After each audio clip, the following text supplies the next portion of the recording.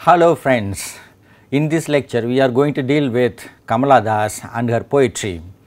First we will see the historical and literary context, see her life briefly, then look at 3 poems.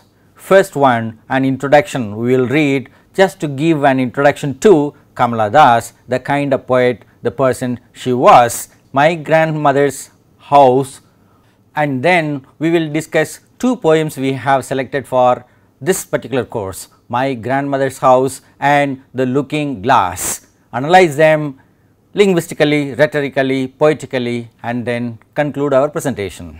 First, historical and literary context. We have to understand that after the independence of India, many metropolitan cities were growing in post-independent India. That means migration of people from smaller towns to larger towns we have, and also people moved from one state to another for different kinds of work.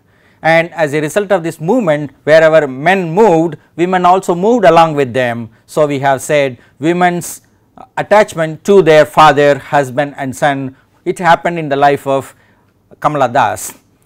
And also we have another phenomenon in our country, self education of women and men in some households, particularly in upper classes where they could not send their children to schools and colleges for various reasons, they educated themselves at home. And also we have a huge problem in our country about this unquestioned infidelity of married men.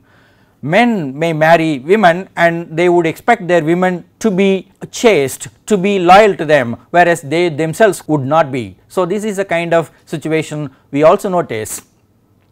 At this time we have this traditional poetry of Sarojini Naidu, and also another poet we have Lokita Ghosh, and in the independent India, independent women were coming up, and it took long time for us to see the new woman after this post liberalized economy in our country.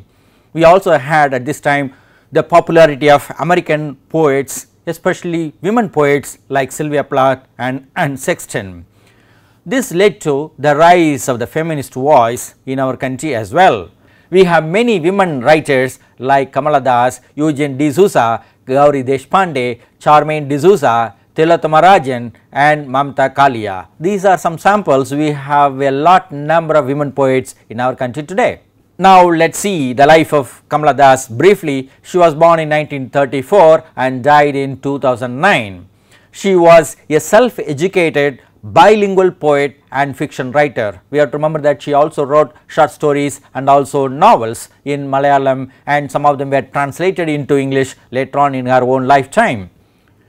She distinguished herself by her frank and open treatment of self in Indian writing after independence. She was driven by a desire of and longing for true love. That is the crux of her entire poetry. Often she was nostalgic about her childhood roots in Kerala. She lived as a child in Calcutta, she then lived as a wife in Bombay and in Delhi and many other places like this. She was moving with her father or with her husband or with her son, and later on she also lived along with her son in Pune. She is considered a pioneer in confessional poetry in India. She has a number of volumes, we have listed some of them here. Summer in Calcutta 1965, The Descendants 1967, The Old Playhouse and other poems published in 1973. Such a great poet has been recognized with awards, several awards, including a Kerala Sahitya Akademi Award in 1969 and a Central Sahitya Akademi Award in 1985. She was also nominated for the Nobel Prize. We have many well known poems, we have listed some of them here. An introduction, My Grandmother's House, The Looking Glass and The Old Playhouse. There is a quotation from Kamala Das. It gives us an insight into how she became a writer of standing as we see today. Let us read this extract. A woman had to prove herself to be a good wife, a good mother, before she could become anything else. And that meant years and years of waiting. That meant waiting till the graying years. I did not have the time to wait, I was impatient. So, I started writing quite early in my life, and perhaps I was lucky. My husband appreciated the fact that I was trying to supplement the family income. So, he allowed me to write at night after all the chores were done. After I had fed the children, fed him, cleaned up the kitchen, I was allowed to sit awake and write till morning, and that affected my health. This is a story of not only Kamala Das, I think it is a story of many women who become writers, devoting their time during the night time after taking care of everything else, everybody else at home. Naturally, it would affect their physical and mental health as well. In the case of Kamala Das, we have to notice that she was impatient, she could not wait, and that kind of urgency we can see in her poems, always longing to express herself. That is the kind of poet we have in Kamala Das. We said we would look at 3 poems. First, an introduction. This was published in the volume Summer in Calcutta in 1965. This is a confessional self-portrait. We would understand about her much better through her own words. We would just read this poem. Then we will see My Grandmother's House, published in Summer in Calcutta in 1965. This is a nostalgic poem about the poet's grandmother's house, which gave her love and security once in plenty. Then we will see The Looking Glass, published in The Descendants in 1967. This poem is an exhortative poem on a woman loving a man affectionately and then struggling alone in the absence of love, particularly true love. Here is an introduction. I don't know politics, but I know the names of those in power and can repeat them like days of week or names of months beginning with Nehru. I am Indian, very brown, born in Malabar. I speak 3 languages, write in 2, dream in 1. Don't write in English, they said. English is not your mother tongue. Why not leave me alone, critics, friends, visiting cousins, every one of you? Why not let me speak in any language I like? The language I speak becomes mine, its distortions, its queernesses, all mine, mine alone. It's half English, half Indian, funny perhaps, but it is honest. It is as human as I am human, don't you see? It voices my joys, my longings, my hopes, and it is useful to me as cawing is to crows or roaring to the lions. It is human speech, the speech of the mind that is here and not there, a mind that sees and hears and is aware. You had a good introduction to Kamala Das through her own words, particularly about using different languages or expressing her own thoughts about her joys and pains. And that kind of freedom that she took in her hands, she was able to express in English language fearlessly, courageously till the last minute of her life. Now let us see the poem that we have for discussion, My Grandmother's House. First we will read it and then discuss it. There is a house now far away where once I received love. That woman died. The house withdrew into silence. Snakes moved among books. I was then too young to read and my blood turned cold like the moon. How often I think of going there to peer through blind eyes of windows or just listen to the frozen air or in wild despair pick an armful of darkness to bring it here to lie. Behind my bedroom door like a brooding dog, you cannot believe, darling, can you, that I lived in such a house and was proud and loved. I who have lost my way and beg now at strangers' doors to receive love at least in small change. You would have noticed ellipsis in this poem and many other poems also. You will see that this is a frequent strategy that she uses in her poetry. She uses this strategy to imply several meanings. Let us see the thematic contrast as we have seen in many poems. This is a poem about grandmother's house that implies in contrast the husband's house as well. We have Malabar on the one hand, that is Kerala and childhood experience in Kerala, and her life with husband in Bombay and other places. Past and present, love and death, young and old, despair and hope, darkness and light, silence, sound and speech, blind eyes and seeing eyes. All these pairs of ideas are built into this poem to convey the kind of despair the poet experiences in her life. Now we come to poetic devices. We have some of them. Metaphor we find in the house withdrew into silence, simile in my blood turned cold like the moon. This kind of unusual simile and metaphor makes poets good poets like Kamala Das.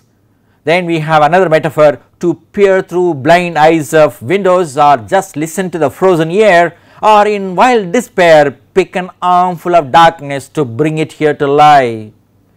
Simile in behind my bedroom door like a brooding dog. Moon comes, then darkness comes, then we have dog. And finally we have a rhetorical question. We have modified the line words a little to make it a real rhetorical question. If you look at the words very clearly, you will find that syntactically there may be some problems, maybe referring to the desperate emotional atmosphere that she creates in the poem. Can you believe? I who have lost my way and beg now at strangers' doors to receive love, at least in small change. That is a kind of economic metaphor that she brings into the rhetorical question that she asks at the end of this poem. When we come to rhyme, rhythm and meter, we see that there is no specific rhyme scheme in the poem. It is written in free verse, and we can see some kind of conversational rhythm which has this iambic pattern in this poem. We also notice some kind of meter relating to tetra and penta, because we have lines with 5 feet and also lines with 4 feet. Then we have only one stop at the end, that is, this poem is a long sentence with a question mark at the end. We have caesura and enjambment in this poem. Let us read this extract we have given here. There is a house now far away where once I received love. That woman died, the house withdrew into silence, snakes moved among books. I was then too young. We have iambic pentameter and also iambic tetrameter in this poem. To give an overall impression of this poem, let us see the points that we have listed here. It is a single sentence poem with a question mark at the end about remembering the grandmother's house in a small town while living in the speaker's own husband's house in a city. The major focus is on the love received in the past and the love refused in the present. Hence, we have this comparison between the past and the present. Hence, the nostalgic past holds sway over the chaotic and meaningless present. If there is no real love, there is no real life, only a mechanical life. That means a death in life. This is a kind of experience that many poets have expressed in their poems. The rhetorical question about begging love from strangers is really heart-rending. The poem uses more of similes and metaphors to draw a visual connect with the reader and fill the vacuum in the speaker's life and perhaps in the reader's life too. Let us move on to the next poem, The Looking Glass. Getting a man to love you is easy, only be honest about your wants as woman. Stand nude before the glass with him so that he sees himself the stronger one and believes it so, and you so much more softer, younger, lovelier. Admit your admiration. Notice the perfection of his limbs, his eyes reddening under the shower, the shy walk across the bathroom floor, dropping towels, and the jerky way he urinates. All the fond details that make him male and your only man. Gift him all. Gift him what makes you woman, the scent of long hair, the musk of sweat between the breasts, the warm stock of menstrual blood, and all your endless female hungers. Oh yes, getting a man to love is easy, but living without him afterwards may have to be faced. A living without life when you move around meeting strangers with your eyes that gave up their search, with ears that hear only his last voice calling out your name, and your body which once under his touch had gleamed like burnished brass, now drab and destitute. Let us see the thematic contrast between illusion and reality, reflection and refraction, integrity and pretension, man and woman, love and death, strength and weakness, body and soul or spirit, togetherness and loneliness, strangers and lovers, drab and bright. The whole poem is full of contrast like this, between love and death, between body and soul, between strength and weakness of the man and the woman. It is a kind of advice that the speaker gives to young women. If you want to have love for your husband, express all your love to him in the way in which he wants, then only you can get his attention. But this is a poem with a lot of undertones, ironic undertones. Let us see the poetic devices in this poem. The first line we have in this poem is repeated, so we have a repetition. Getting a man to love is easy. This is a kind of statement that the poem goes on explaining to the young women. We have alliteration in so that he sees himself the stronger one, assonance in softer, younger, lovelier, and then assonance and also alliteration in this cute little line, admit your admiration. Then we have alliteration, the shower and the shy walk, again metaphor and repetition in gift him all, gift him, metaphor in endless female hungers, simile in body which once under his touch had gleamed like burnished grass, now drab and destitute, alliteration in like burnished brass, now drab and destitute. What was golden, what was beautiful once is now dull and drab and destitute, nobody to care for. We can see the aspects of rhyme, rhythm and meter in this poem. This is actually an unrhymed poem with this iambic rhythmic pattern which is full of common speech pattern. The whole poem is like an address speech to young women, looks like a kind of motivation, but as we said, it has a lot of undertones, ironic undertones. Therefore, we can say the poem is in iambic pentameter. We have all 10 syllables in each line. We have end stop in many places. 7 full stops are there in the middle of lines. That is something remarkable. That means the movement from the beginning to the end is full of stops, obstacles. The movement is full of problems. Then we have caesura and enjambment. Let us see the extract that we have. Getting a man to love you is easy, only to be honest about your wants as woman. Stand nude before the glass with him so that he sees himself the stronger one. We have 5 feet in every line. Let us see the overall impression now. The Looking Glass is a mirror poem, suggesting that the woman has to reflect whatever the husband wants to see in him as a strong man, so that she can receive unconditional love, lust from him. The speaker tells a young woman, admit your admiration even if it is fake, to keep up appearances of the man being strong.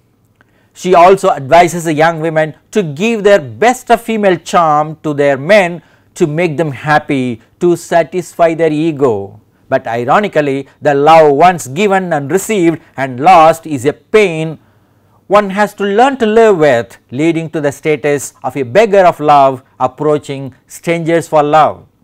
This poem uses alliteration, assonance, metaphor and simile to capture the unrelenting despair of the speaker in search of love in intimate relationships. To give you a summary of the poems that we have discussed, let us see the historical and literary context. After independence, many women were educated at home or elsewhere, and they started writing about their own feelings, and a new kind of woman was coming up in our country. Kamala Das, as a woman with a lot of sufferings in her own mind and heart because of some kind of difficulties in her own intimate relationships, she started writing poems frankly, freely, spontaneously about herself and about her society. We read this introduction to her in the poem, an introduction which tells us about her own free thoughts. She does not want anybody to interfere in her life. She took life in her own hands. Then when we come to my grandmother's house, we saw how she was loved and she felt secure at home in her grandmother's house, whereas it does not happen in the case of the man's house. She feels lonely, she looks for love from strangers, and in the case of this looking glass, again we see how this woman looks at the man as a mirror. Whatever the man wants to see, the woman has to reflect. More importantly, the woman has to sacrifice herself and make the man feel stronger, so that he will accept this woman as a person, otherwise she would not be accepted, and that means more and more problems would be there at home in interpersonal relationship within home. And these kind of problems in intimate relationships she was able to capture in her poetry and become one of the women poets in our country to reach such status, international status, to be considered even for this Nobel Prize. She was richly recognized in our country by readers and also various systems of our society. We can see the difference between the charming lady in the first picture and the kind of matured, mellowed lady in the second picture, Kamala Suraya. We have some references for you. If possible, look at some of these references, read some more of her poems, you will be able to understand and appreciate her much better. Thank you.